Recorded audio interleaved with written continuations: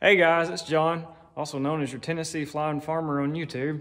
Haven't posted much in quite a while, and I want to apologize for that. I haven't kept you guys in the loop very well. Anyway, I'm building my second airplane, and been considering doing something everyday video, pictures, something just to be able to pursue this.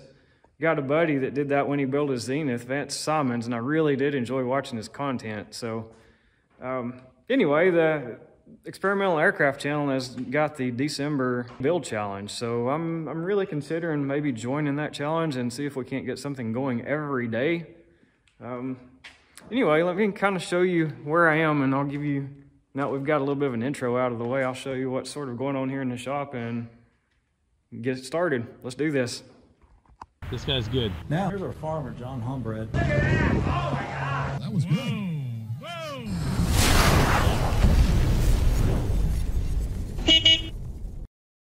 So I built the Super701 as my first airplane, built in Flyette, and it's been an absolute blast.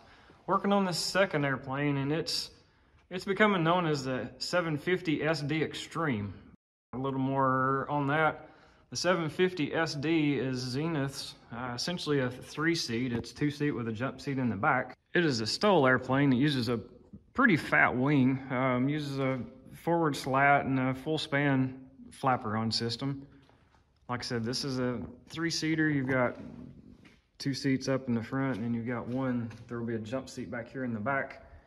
You can see I've got the fuselage mostly, well, it's going pretty good actually. A lot of things in the works and going. Got the engine off this thing again for, oh gosh, I don't even know how many times now. It's been off probably 50 times at this point.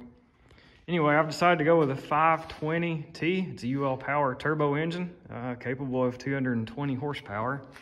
Power to weight ratio should be just amazing on this airplane. But I haven't had it on scales yet. I'm trying to get far enough along so I can see how it's actually going to come out. There are a ton of things in the works, and well, a lot of stuff I've already done. Like I've fabricated an exhaust system for this thing, moved the wastegate from the left side of the engine over to the right side so I could make it all come out of a single pipe into a Y-pipe layer. I've built a custom engine mount for this. It's a very short engine mount, and unfortunately I don't have it mounted at the moment, but I basically built that from scratch. It's kind of dirty. I've got a bunch of foam dust on it, but I'll get it cleaned up and put on the airplane and kind of show you guys what it looks like here in the next few days. Not too far from needing to have it back on there so I can mock some more stuff up anyway. Anyway, the latest progress on it, I've really been working on the interior. Of course, I've got some door structures going, and I've been working on the door sills at the top. The other thing I'm really trying to push at the moment is this instrument panel. I've got a fairly unique instrument panel, and the visibility should be just crazy on this thing because I've taken essentially all of the extra bracing that comes with a standard panel. It goes from side to side out, and I've removed it. I've put in my extra ohm bracing. It's going to be a single pod right in the middle. Still doing a lot of planning, but anyway, I've had to cut and trim, and trying to get stuff, custom made and fabricated has been a bit of a challenge.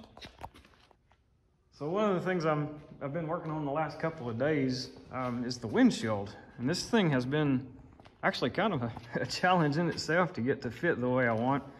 The corners, it was spread just a little bit wide for the chromoly tubing on the cabin frame. So I've been whittling, and I've actually got a little heat gun, and I've kind of heat relieved some of that. The problem I've got with this airplane is I'm making so many crazy modifications to it. I've said over and over again, if you want to build an airplane and you don't want to spend an astronomical amount of time building, just build it according to the plans and use what the factory's using on their demos, basically, because it's already been done, and you can ask questions that they already know all answers to, and just build it and fly it. I mean, that's the basics of it. I've almost kind of made a mistake here and backed myself into a corner. I've built this custom short engine mount, and it's making things just incredibly tight. And anyway, my goal for this airplane is to have it even cleaner, even nicer, even more comfortable, even a better power to weight ratio than what I have with the Super 701. And that's turned into a pretty good challenge, but I'm working on it. I'm one of those people that, well, I guess it's kind of a bad habit in a way. I have a bad habit of multitasking, so I had the fuselage going and I stepped in and started on the wings. The wings are basically ready for final rivet. All I like on the wings is putting the wiring in and the fuel system in. There's one of the tanks.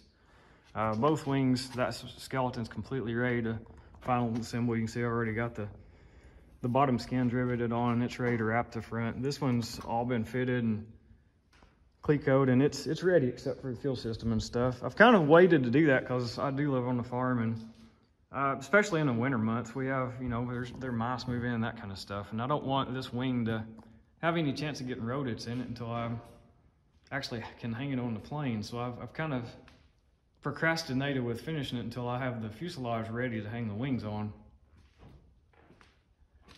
Done lots and lots of modifications. I mean, you can see the time spent on some of these parts. I mean, I've scalloped these things, I've cut, trimmed, I've shaved the weight off of everything I could. I mean, this, you can see some of it's gone pretty extreme.